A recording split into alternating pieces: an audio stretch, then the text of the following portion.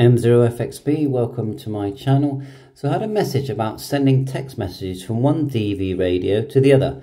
So I'll show you how to do it. So what you do, you go to your menu, click set, then go all the way down to my station, click it and then go to text message. Push the middle button and we've got two messages there, or we could actually turn it off. So if you want to create a new message, go down to a blank space, number 3 for example, click quick and you can now edit it and add messages. To go back, push VFO. So let's select the message we're going to choose. So we've got Andreas Southwest there.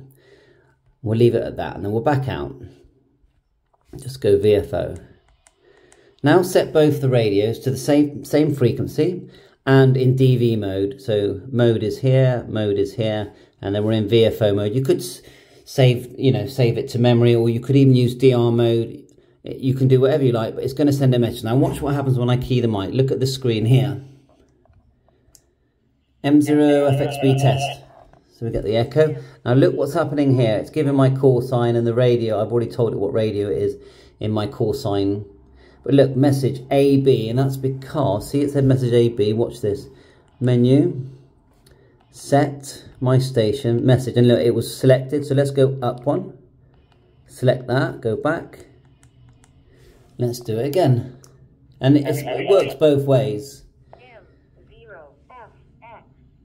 So there you are, and it should say Southwest now.